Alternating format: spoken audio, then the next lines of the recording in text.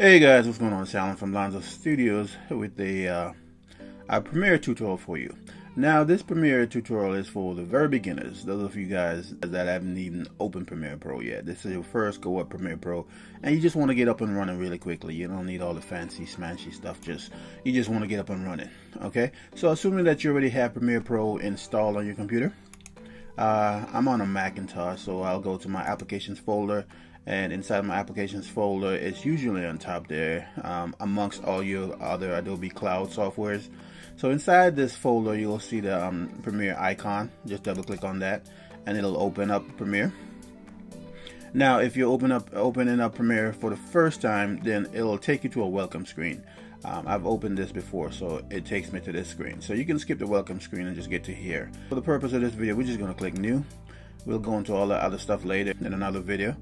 So what I'm going to do is I'm just going to name my project, and I'll just name mine Sample. You can name yours whatever you want to. Click on Browse just to tell it where I wanted to save it.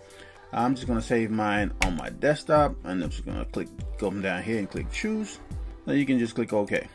And then once you click OK, it's going to land you right here, and you're going to see Premiere divided into 4 major sections here. And these sections, the bottom left is your project window. Right above your project window, this is your source monitor, and to the right of your source monitor is your program monitor, and below that you're going to see your timeline. Now let's go ahead and import some footage. In order to import your footage, one way to do that is just to double click right inside your project window on a blank spot. So I'm just going to double click.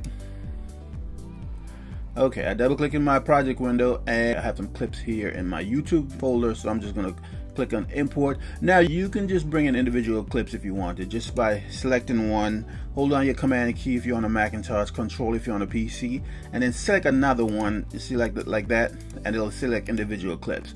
Or you can just lasso all of them, select all of them like that, or you can hold on your shift key, just press one, hold on your shift key, come all the way to the bottom and select all of them like that.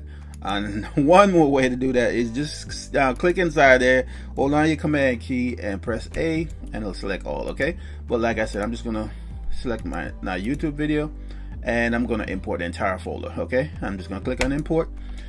It brings in all my clips. All I have to do is twirl down and I see all my clips here. Now, one really quick way to get from your project window to your source monitor, just double click on a clip. Okay, so I'm just gonna double click on YouTube 3, brings it up like this, and within here you can scrub through this, you can play through it. In order to scrub through, I'll just drag the indicator here, see, like that, and I can just scrub through really quickly. Okay, and then I can mark an endpoint, which would be the I on your keyboard. Mark an endpoint, or I can go through and I can go through a little further and mark an out point on my keyboard by pressing the O on my keyboard. So I mark it in, I mark my endpoint, and I mark my out point. Now, in order to bring this down to your timeline, all you have to do is just hold it and drag it down to your timeline, and it comes into your timeline like so. Okay guys, that's it for this tutorial. Like I said, I wanted to keep these tutorials very short, so check back for the next video in this series. Should be up later this week. Thanks for watching. Take care. Bye bye.